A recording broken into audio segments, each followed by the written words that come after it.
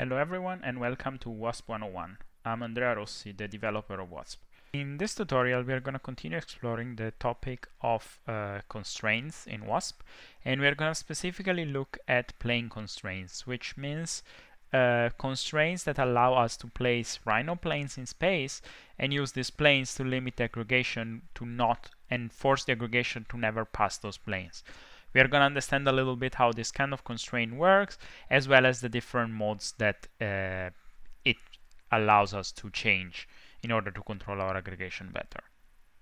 Let's get started. If you go on and download the files that you can find in the description box, you will find in the Rhino file a simple element which is just a stick with two inclined connections on its sides and two connections at its ending. So we're going to be using this simple part as an example for testing what we can do with plane constraints to limit the growth of an aggregation.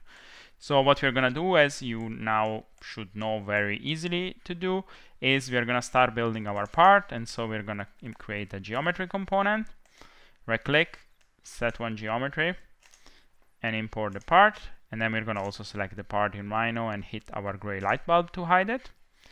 And then we're going to import our connection points and lines. So we're going to create a point component, and we're going to select them from bottom to top in order. So we're going to right click, set multiple points, and select 1, 2, 3, and 4. And then hit enter. And then we're going to create a curve component and select the curves in the same order. So set multiple curves, 1, 2, 3, and 4. Great. Now that we have our basic elements, we can go to our Wasp tab, and we can go and get, first of all, a connection from direction to create our connections. And so we're going to connect geometries, centers, and up directions. And that's going to create our connection planes and our connections directly. And then we're going to create a basic part, which for simplicity we are going to just call P now. And then we're going to connect our geometry and our connections. Now, something that it's important to notice here is that in the case of plane constraints, a plane constraint is a constraint that we define a global constraint. So it's a constraint that is not applied on the single part, but it's applied at the global level of the whole aggregation. What that means is that we don't need to use the Wasp advanced part as we used for the support constraint, but we can use a simple part because we are going to then place the constraints directly on the aggregation. Okay, now that we created our part, we can create a quick aggregation. So I'm going to again use a stochastic aggregation for simplicity, but everything that I'm showing will be also working for a field-driven aggregation. And we're going to bring it in. We're going to connect our parts to part. We're going to set our number of parts to 120 for now. And then I need to specify my rules. And in this case, I don't want to be thinking about the rule generator. So what I'm going to do is I'm going to be typing my rules. So I'm going to create a rule from text, create a panel, right click on the panel and uncheck multi-line data so that every line will be a separate data entry. And then we're going to go on and specify the rules. And we want to connect the endings with each other and the sides with each other. So we're going to say P0 connects to P3. And also the other way around. P3 connects to P0. And then P1, connects to P2. And P2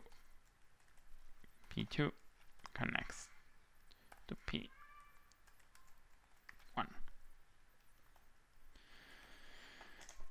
Okay, we're going to connect this and generate our 4 rules, and then connect them to rules.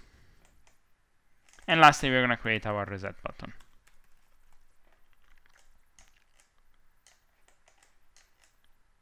Now we're going to create a get part geometry just to check that everything is working fine. And if we connect it, we see that effectively this is starting to create an aggregation. We can maybe create a custom preview and a swatch just to see this in a nicer color and in a nicest shading.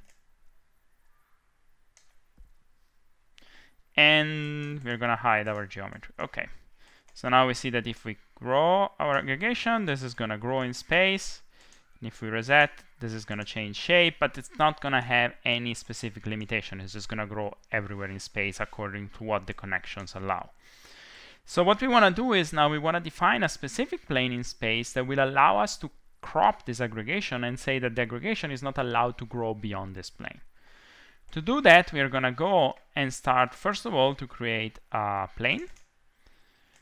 And to create a plane, we are gonna first create a point using construct point. And what we want to specify is we just want to control the x of it.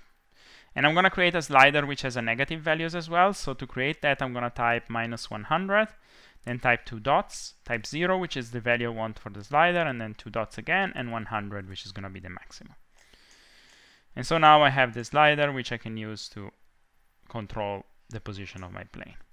We're going to then create a vertical plane cutting through our aggregation. So we're going to create a YZ plane, which we're going to set its origin for. And now you see that we created this plane here, which we can move in space to control this. Now that we have a plane, we can very quickly create a plane constraint.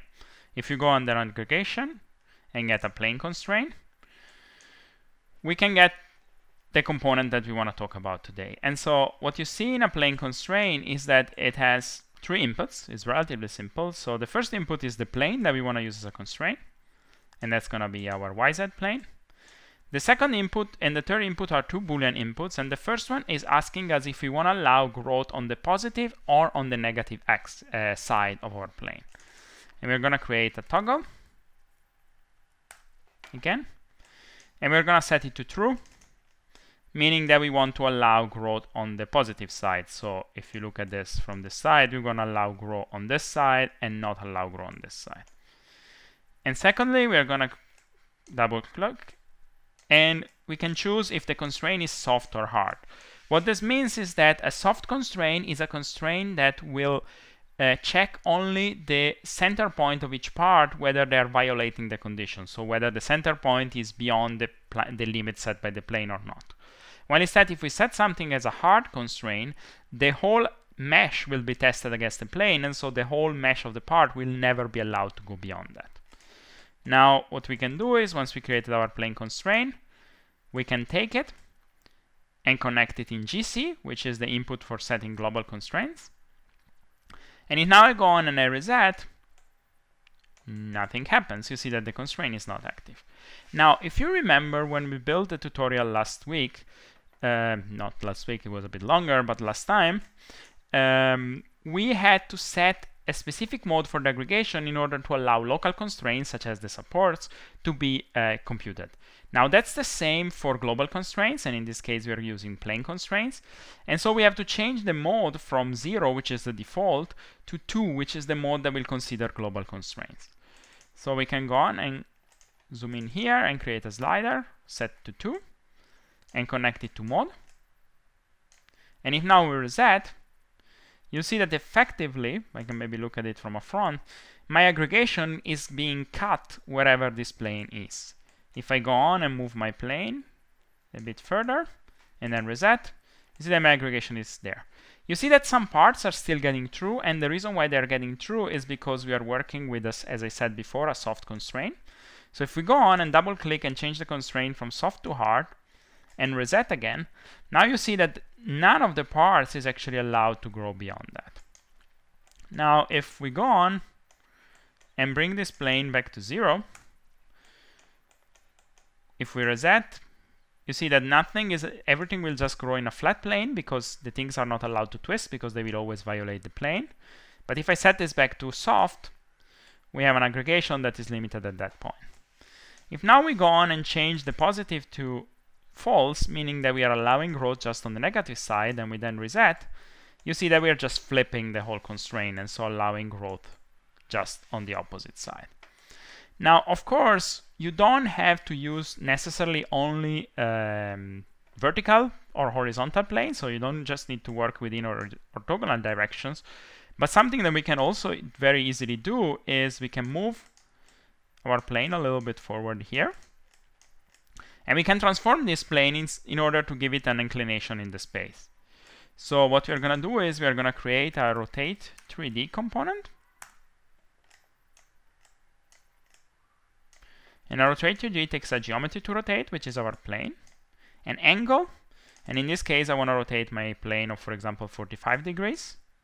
And I'm going to also right click on angle and say that I want to use degrees. And then to specify the center and axis of orientation, we want to always work within this plane. So we are going to deconstruct a plane itself. And we're going to say that we want to rotate around its center, around its origin, and around its x-axis, which is the global y-axis. Now if you see, we created a 45 degrees inclined plane here. And if now I go on and connect that and reset my aggregation, you see that now I have a plane cutting in space the aggregation. So you can see it from a side. We could of course rotate this plane more, and another thing that we can of course do is we can take this whole block, which defines a constraint. We can copy paste it with Ctrl+C and Ctrl+V lower, and then we can go on and double click on our angle slider, set the minimum not anymore to 0 but to -100, and set its value to -45. So now we're creating a second plane, which you can see here, which is oriented, which is kind of mirrored compared to the first one. If we now keep shift pressed and plug this second plane as well in our global constraint, and then we go on and reset, you see what's happening. We're using both planes and we're creating an aggregation which is constrained within these two planes. Now what you understand is that this is a pretty simple way to create constraining geometries that limit the growth of an aggregation in a relatively direct way. So for example, we can just use planes, but another thing that we could do is we can also extract planes directly from specific geometries and use these planes to constrain an aggregation to be within a geometry. Of course, the only limitation we have is, as we are working with planes which are infinite in space, is that the geometry we create has to be convex. So if you're going to be trying to do that with a concave geometry, that's just not going to be working. As an example, you can hide Grasshopper for a moment and switch the part layer off in the layer tab, and you will see that we have a bunch of points in space. And if you go on and select them all and bring them into Grasshopper, we're using a point component. So we're going to right click, set multiple points, and now we have all our points. We can use these points to create what is called a Voronoi cell, which is the volume enclosing another point in the center of this, which has all the planes which are equidistant from each of those points. So if we go on and create a construct point, which we leave by default in the center of the origin, and if now go on and we get a Voronoi cell, oops, sorry,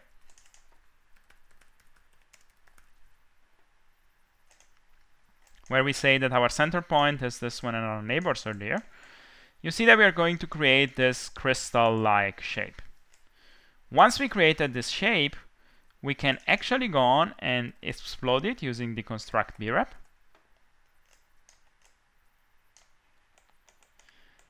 Take all the faces and get the centroid using the area component. And then use the centroid to evaluate the plane that sits on each of the surfaces. So to do that, we are going to use a brep closest point, where we're going to say that's our brep, and those are our points. And this returns, of course, the closest point, which is the point itself, since this surface is a planar, but it also returns us the normal. And so what we can do is we can create a plane normal from this, and our normal. And now we're creating planes that are limiting this shape in space. If now we go on again in our aggregation tab and get a plane constraint, we're going to connect all our planes. As this is a closed shape, so the normals will always be pointing outwards, we want to grow on the negative side, so we're going to create a toggle, set to false for positive. And we're going to use the soft to default, which is true. So we're going to use a soft constraint. If now I take this and without keeping shift pressed, so that I will disconnect the other ones, connect this one there, and go on and reset, you see that now created an aggregation that gets fully constrained within this volume. If you want to make sure that it's completely constrained, we can go back to our plane constraint and create that second toggle and make sure that we set the soft to false so that we have a hard constraint, and so the geometry will not be allowed to exit this. And now what's interesting is that you can just go in Rhino and start moving some of these points, which will automatically change the shape of the geometry, and then every time you reset, your aggregation will be recreated and will be constrained within the new shape. So if you want to see it a bit better, we might want to create a wireframe component to see the boundaries and then maybe hide everything else. So then now we see we have this control volume, which you can very quickly edit by moving the points. And then we can go back, reset our aggregation, and make sure that this aggregation is constrained with this. So this was what I wanted to show you today.